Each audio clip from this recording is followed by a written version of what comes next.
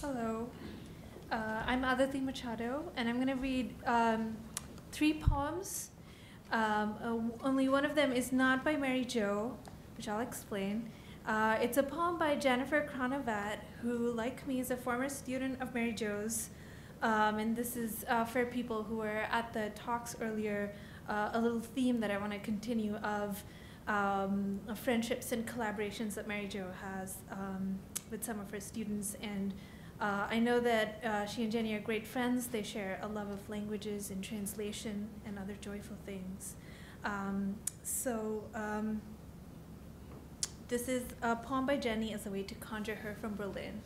And I also just got a text from another former student, Neil Rosenthal, saying he wished he could be here. So hi from Neil. Okay. So this is, the mountains are made into a road and the land has direction. On one side is the country, and on the other side is the country, its character residing in roofs. When I speak the road, I am spilling the water and dropping my plate. When I am in the city and use the language the city was built within, I am spilling myself into a lake. Or they who know the language are twice what I want to say, and tall, not wet. When I arrived, I was worse at speaking, but speaking was either sky or dirt, and now the sky is a different shape, and the words, not symbols, but layers of skin. Okay, so these are next to our Mary Jo's poems from The Bride of E. And I'll read first the very first poem from that book. ABC plus E. Cosmic aloneness is the bride of existence. A pack of young flirts was patrolling the party.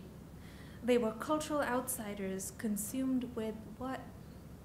Their own notion of beauty as reflected in the shine more mirror of a man's pants? Or nothing but midnight and no one is counting? They were practitioners. They admitted to the barman of psychological materialism, explaining they had read both Sartre and de Beauvoir and believed in the cerebellum, the thalamus, and the lower brain, and that between the lower and the upper parts, there must be room for them, néant, nothingness aside. Indeed, the evening was a spectacular bacchanalia, the girls lugging their blind drunk partners around the floor, one sitting it out with a volume of the collected Camus. That one was imperious, the word is de Beauvoir's. The club was plunged into almost total darkness, with violinists wandering about, playing soulful Russian music into the guests' ears. If only it were possible to tell the truth, exclaimed Camus at one point. There was vodka and champagne, both in quantities extremely beautiful and nice for getting tight, and dancing cheek to cheek between the exchange of furtive kisses and giggles every time one of the chaps said, "Don't leave me, I love you, I'll always love you," which they took as irrefutable evidence of a general greed for human warmth, that is for touch, even among the agonized post-adolescent dreamers who morphed on the dance floor that night into naughty boys, echoing the girls' questions of, how shall we live? What shall we do? Words without end, without weight. And the third and last poem is O is an Outside.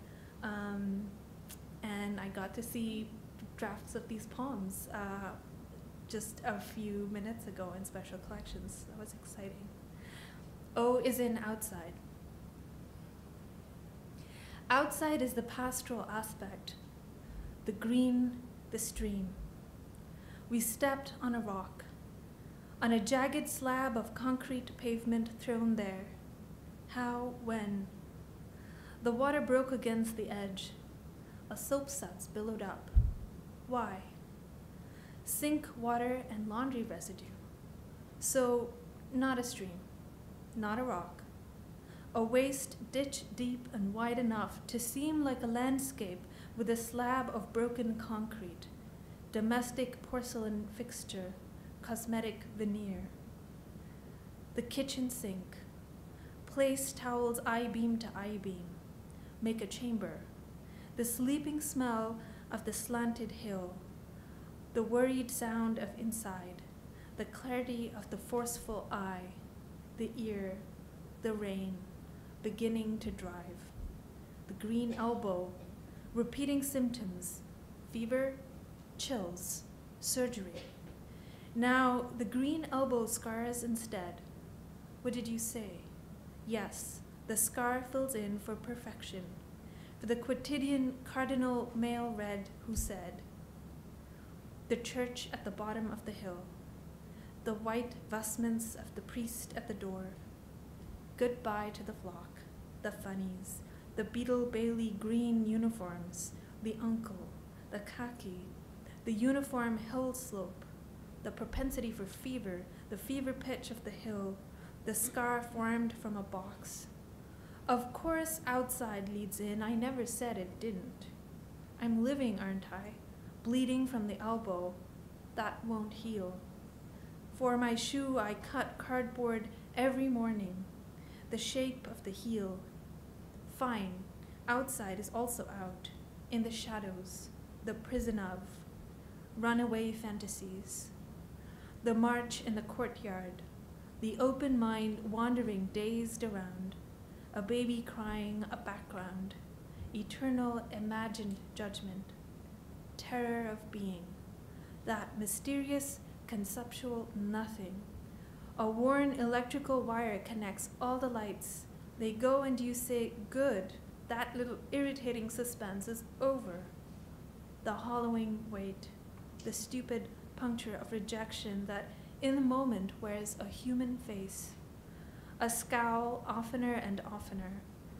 Chrysanthemum's color, the larger new swallowing the previous smaller ones. Boomf, boomf, boomf, MacArthur Park. Someone left the cake out in the rain. A surreal film in black and white. On and off the interior radio through which a pin is under a nail. Or you don't know what that's like? Either way, let's take that wiring apart and see how it works like that, as if it could be done. It's such a distance to move across the green grass expanse. Walking, is it better to keep the eyes closed or open to an assailant sand grate in the psyche? The 4-story inventory mocks. I had the common experience plus the less. Listen, how common is that? After the fall, the terrible, empty.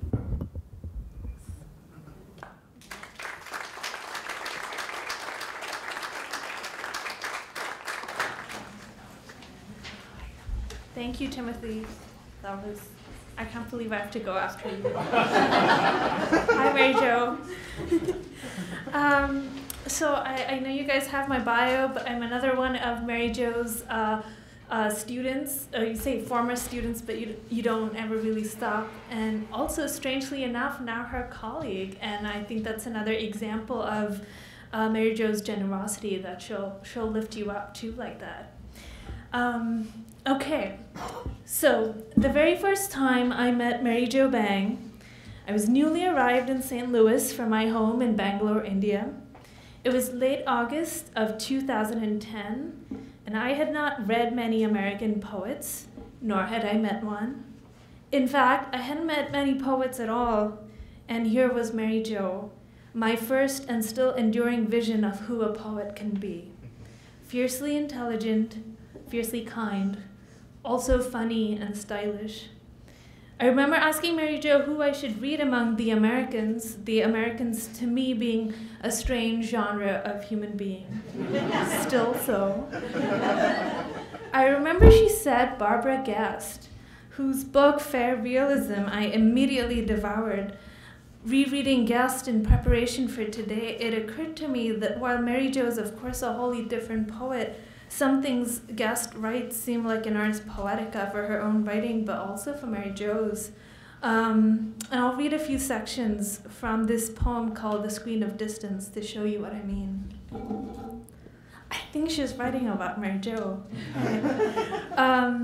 1. On a wall shadowed by lights from the distance is the screen.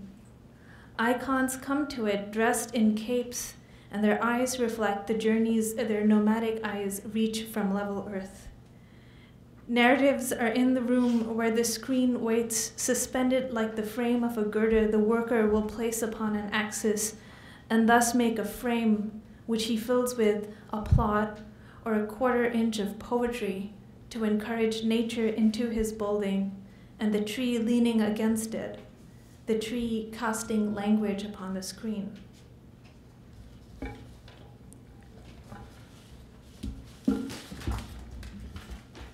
Six, Beryl became a distraction as one speaks of color field, or someone as a colorist, or of color predominant, so the paper on which the poem would rest was grainy with color, flashing lights and the depth, the deepness of the country lane on which shadows found repose was a wilderness of color.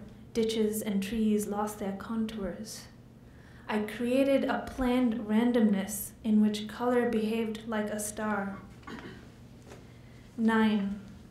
The bride raised the cloud, settled on her aspen head, and stepping away from her bachelors, she seized like wands the poem I handed her. A life glitters under leaves piled for anonymity.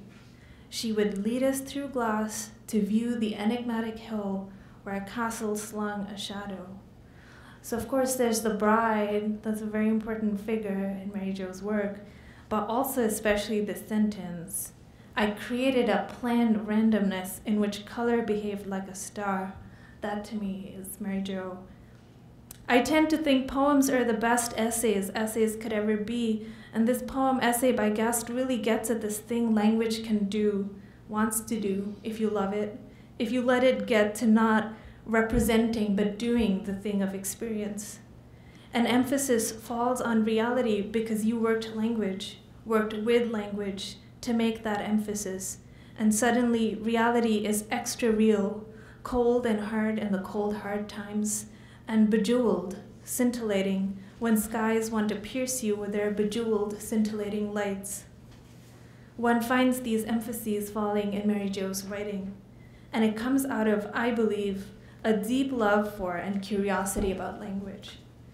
You see it in the odd way a line suddenly stops and swerves, or the way a colloquial expression gets turned on its weird little head, the bright, mean poke of self-reflexivity, as when Mary Jo writes in The Eye Like a Strange Balloon. "My, what little sense you make," said the wolf to Mary Jo. This love of language, its ordinariness and extraordinariness, can be found in all of Mary Jo's books, including her translations of Dante and of the Japanese poets she co-translates with Yuki Tanaka, another former student of Mary Jo, now collaborator. So there's a theme of these enduring friendships and collaborations. In an interview with the Center for the Art of Translation, Mary Jo describes her experience translating with Yuki in this way.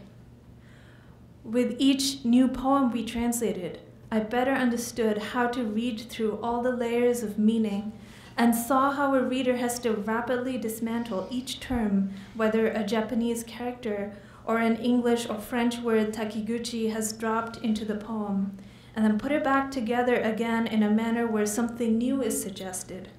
With each new dismantling or reconstruction, more sense is made and more pleasure is potentially derived. A single meaning becomes multiple possible meanings. Associatively, the mind is pushed in several directions.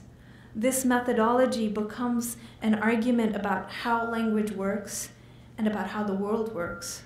And I have come to believe about how Takiguchi wanted his work to be read. I love how language works and world works are drawn together there. So love of language, love of possibility itself and its discovery. That's what I read in Mary Jo's poetry. That's what she teaches, and that's what I've learned from her.